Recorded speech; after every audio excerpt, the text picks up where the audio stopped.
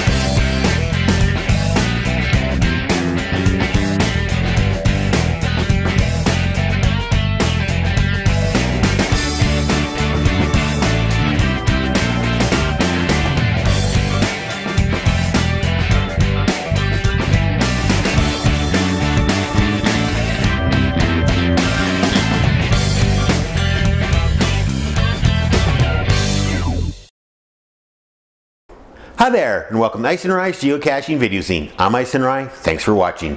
If you're new to the show, welcome to the family. What this is me, my co-host Roxy, and Bable, who's behind the camera. We go out caching, film it, throw it together a few hints, tips, and tricks, upload it to the internet so you can download and watch it to your own leisure. If you're a regular viewer, thanks for sticking around, I appreciate your viewership. My website is www.icenrye.com, and my email address, if you'd like to get a hold of me, is geoicenrye@icenrye.com. So, what's new? Well, the big news is, say hello to my new studio. Actually, it's my basement, but I was just goofing around, set up some lights, trying this out. Let me know what you think. If you like it, geoicenrye@icenrye.com. If you don't like it, geoicenrye@icenrye.com.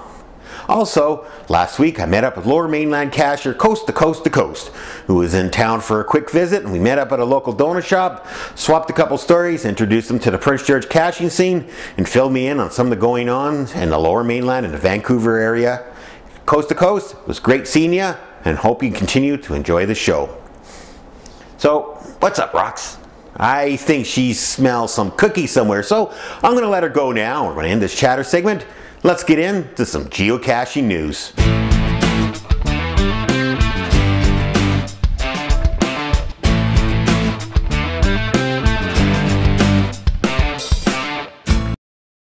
In more local news, recently here in Prince George, the British Columbia Geocachers Association, along with the Prince George Cachers Association, hosted Geocaching 101, an introduction event to brand new geocachers and a midwinter get-together for the rest of us old-timers. We had it here at a local Chinese restaurant, had a fairly decent turnout, lots of prizes for everybody, and it was a whole lot of fun. It was really good to see some of the Prince George cachers dig themselves out of our snowbanks and get together for this one great event. So while we were at the Geocaching 101 event, myself, Stormcloud, Plumbrook Acres, and Austin's dad started planning on the WWFM version 3 coming up on May 10th, 2008. 10 o'clock our time, check your local listings for your time.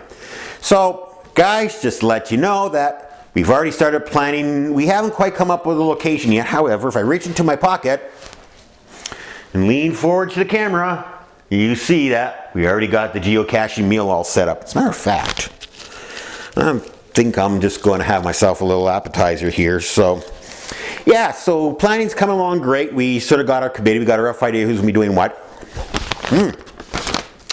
Really good meal too. So May 10th, set it on your calendar. Really good. WWFM Take 3. That's good. I think I'll have another.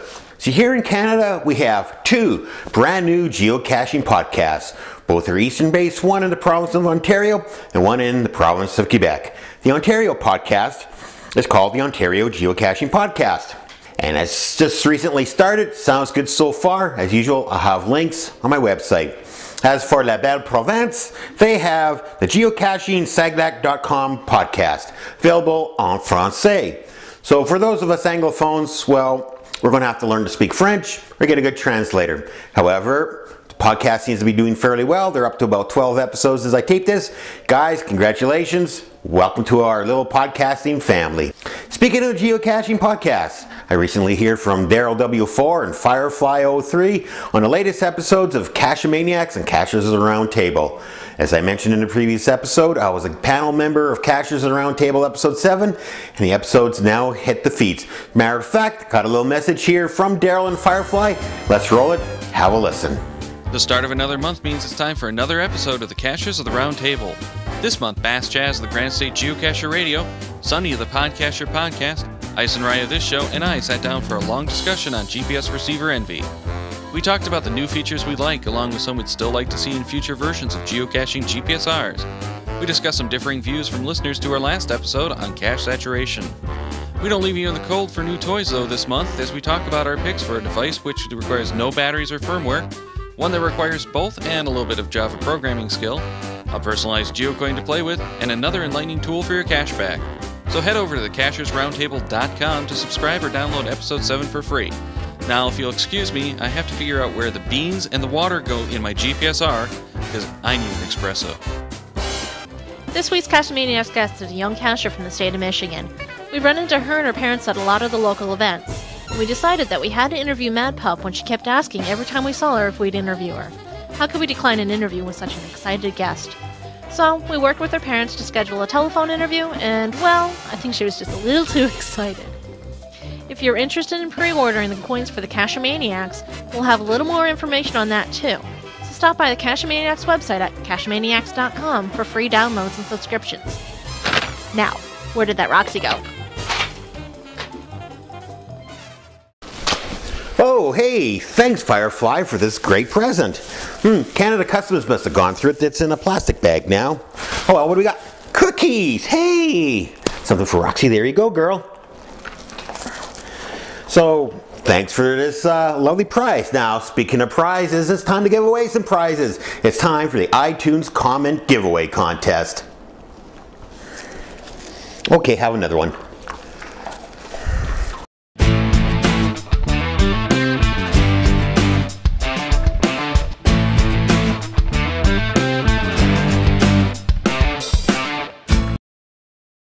Time for the iTunes Comment Giveaway Contest. You know how it goes. Go to iTunes, look up the Videozine, leave a comment.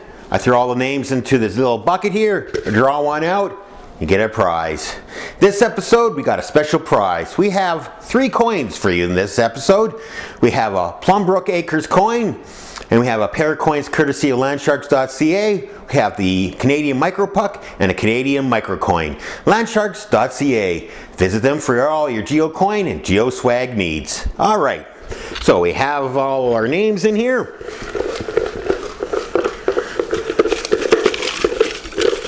Let's really mix them up. I'm getting multiple names here. Here we go. This episode's coin goes to Club Mud.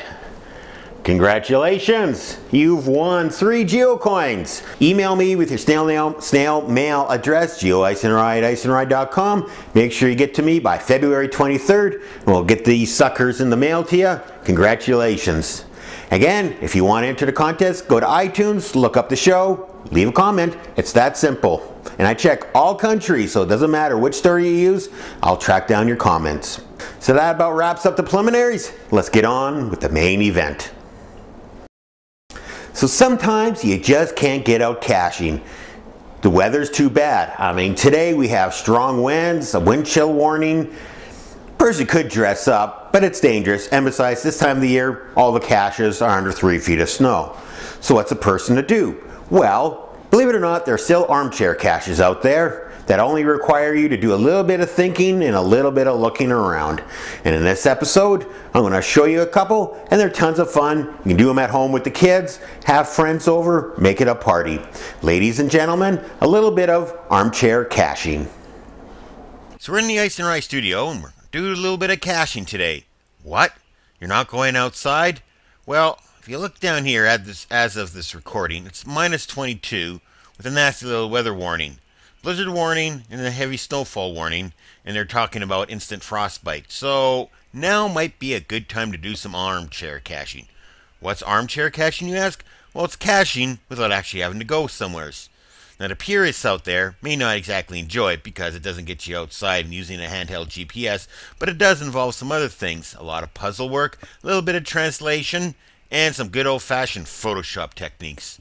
So, where do you go to find these caches? Well, there are various bookmarks out there, and the one I'm going to be using is called Armchair Caches by Haggis Hunter.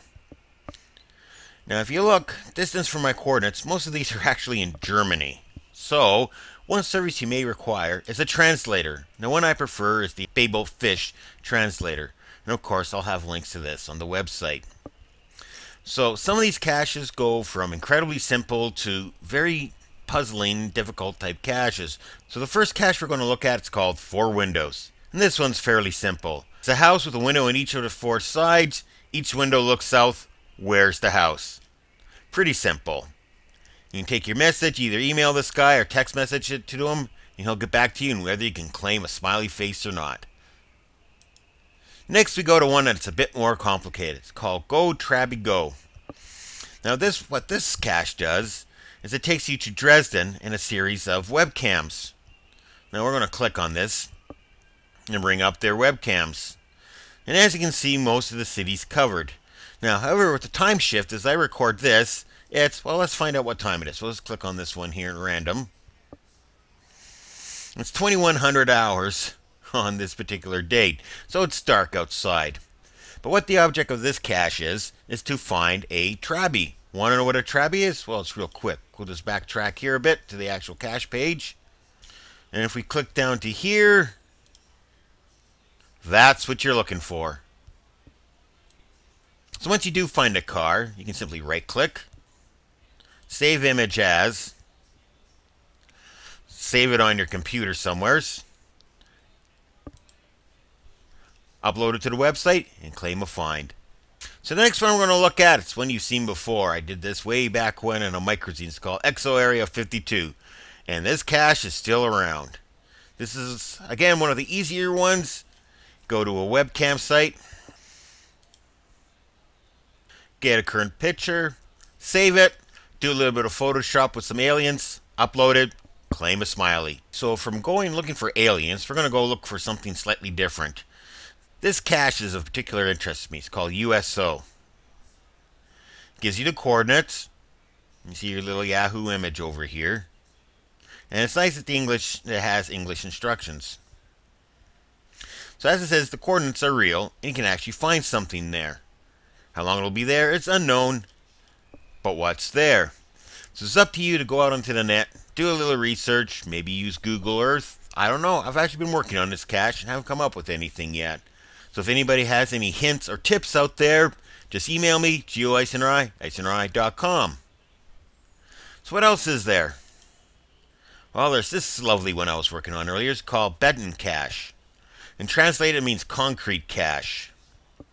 Now this one's only in German, so you'll have to use the translation service. But what it is a location of this concrete tower, and you have to email the owner with a bunch of data on the actual tower. When was it built, who built it, how much concrete is used in it. And it's a really fun little cache. You can actually take the coordinates, punch it into Google Earth, and it'll take you right to the site where you can actually see pictures of the tower. But finding out the information is proving to be a bit more difficult. So next we look at one called Hart Nuss, which translates into hard nut. Now this one is difficult. It involves a little bit of math. We'll actually scroll down here to the English instructions. And I don't know how good some of you are in math word problems. I used to love doing them in high school, and fortunately it's been so long since I've been out of high school, I've gotten, well, not that good at doing math problems. So this one, I'm going to sit down with a latte some night and start doing some math and see what I can come up with. But it looks like it could be a really, really fun cache. So there you go, just a couple of armchair caches. And again, I'll have links to the bookmark list on my website at Icenrye.com. Go there and check them out. And should have a lot of fun. There's a lot of really great caches out there that don't actually require you to go outside and freeze your butt off in a snowstorm. So armchair caching, just something else you can do when you can't quite get outside to do some geocaching. Well, that about wraps it up for this episode. Just before we go, a couple of quick notes. First off, thank you to Landsharkz.ca for their wonderful contributions to their show. Landsharkz.ca, for all your geo coins and geo swag needs, visit them at www.landsharkz.ca. So as I've mentioned before, this show does take a little bit of money to produce, and if you get any kind of enjoyment out of it whatsoever, I would appreciate if you could donate to the Videozine. You can go to my webpage, www.icenrye.com, and I have some PayPal buttons set up right on the front to make it quick and easy to donate to the Videozine. And to those of you who've already donated, thank you very much for your contributions. I do appreciate it. But in the meantime, and in between time, that's it. Another episode of Icenrye's Geocaching Videozine.